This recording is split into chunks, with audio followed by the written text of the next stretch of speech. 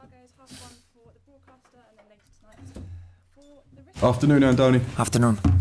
We'll start with the big news with regards to Richard Hughes' departure from the football club, someone who has been at the heartbeat of everything that has been positive for Bournemouth for in excess of 10 years, someone who was instrumental in bringing you to the football club. Can you just tell us a little bit about what it was like receiving that news and how much of a loss he'll be?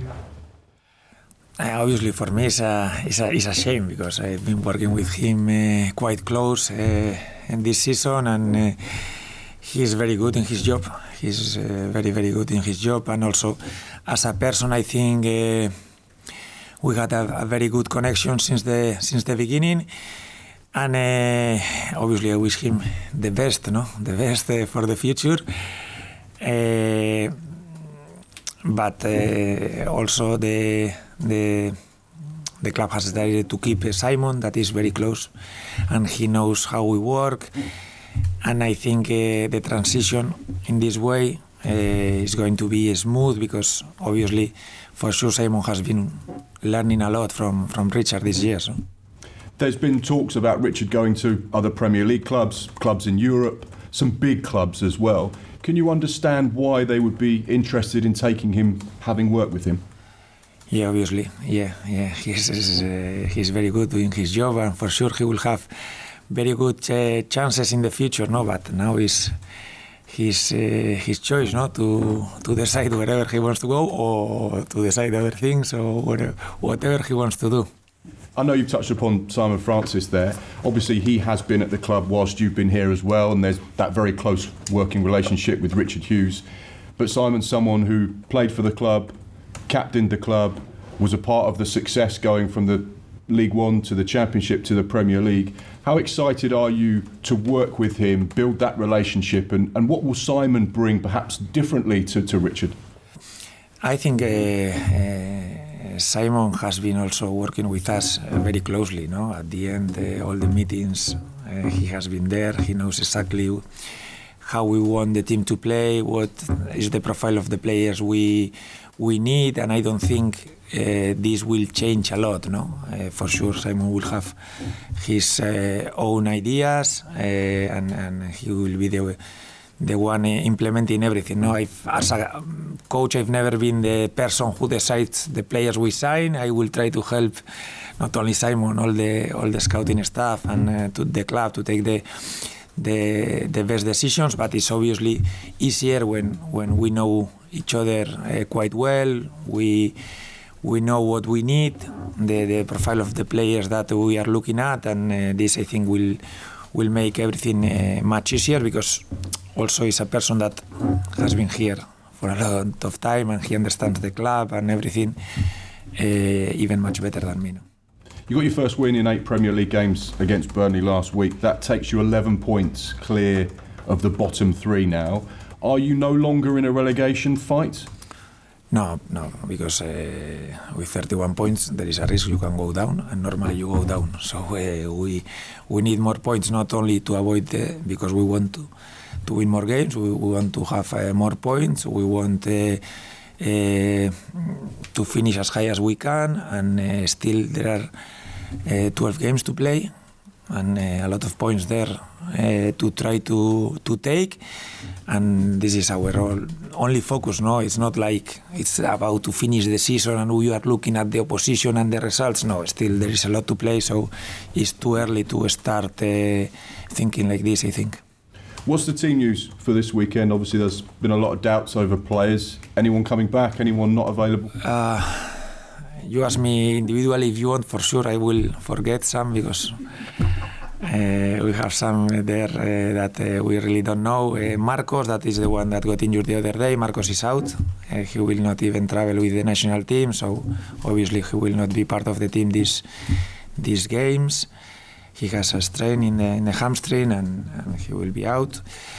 I don't think we will recover anyone. The only one we can recover is Tyler Adams, but not. He's not still ready. He played 30 minutes with the development squad. He's good. He's doing well the process. He's feeling well. We could put him on the bench because we have the spaces, and I think for him personally maybe it's a good thing, but he's continuing his process and still lacks more training, but he's doing well, and we are not. I don't think we are recovering anyone from the other day. No. And no issues with Dom with regards to his knee. He's okay. No, Dom. This week has been quite similar to past week. He hasn't trained fully with the team. We are trying to put him in the best positions to play tomorrow. He will train normal this evening, and from his feelings we'll take the decisions like we did past week. Up next, Sheffield United. We know that they're bottom of the Premier League. They haven't had the greatest season. They're 11 points off safety. They got beat by Arsenal 6-0 in their last outing. Some would say this is their last chance. If they're going to get out of this, if they're going to have an escape, they need to win this weekend. How do you see it, and does that make them dangerous? For sure, they will come here with the intention of winning the game and trying to increase their chances, no, to fight until the end. No, I think we have to focus more on ourselves. We against a team that has the same points as Sheffield. I think we were not good enough the other day. We won 2-0, but I think we need to improve the performance we had against Burnley if we want to win tomorrow, and that's our main focus. No, I'm sure they will come with the intention of starting really strong after the defeat they had the other day. But we have to be ready for this. No? And just finally for me, you've only picked up 1 point from your last 3 home Premier League games, and you are the joint worst home scorers this season in the Premier League alongside Sheffield United. You've actually picked up more points away from home. For a team that wants to attack, play exciting football and be dominant on the ball, why do you think perhaps you just haven't been able to be as expansive and score as many goals at home this season as perhaps you'd like? No, it's a thing that worries me a little bit, because we have been, I would say, much better away than we've been at home, no? Results-wise and also perception-wise, no? And normally it's not like this. Most of the teams, normally we take the big amount of the points at home, and then you go and away you take, and we are doing the opposite. It's true that we haven't finished the season. We still have good games at home where we could have some wins, and things can look different at the end of the season, but until today we haven't been as good at home that we've been away, and for sure there are reasons, and we have to try to because we don't change. Our approach is not different when we play at home or we play away. Our tactics are quite the same, but we have to, I would say, start even stronger, no? When we play at home, and put the opposition under pressure. Maybe before we are probably starting the games better when we are playing away. Yes. Thank you. Thank you. You mentioned the fixture list there. You have played all of the big guns here already, but even with that in mind, you're alarmed by what you've seen here, are you? Yeah, it's not alarming. We have in the last game here against City, we were very good. We lost, but I finished very, very happy with the performances, and I think it's not that we've changed a lot, but it's true that the results have been better away. So we have to know this and put more emphasis, more attention, especially at the beginning of the games, because when you score early, when you start strong, we can also make the opposition think, okay, it's going to be a tough afternoon, and probably we are not starting as strong first minutes as we are doing away. How, I mean, the second half against City is the blueprint, is it? Is that what you want to see every time?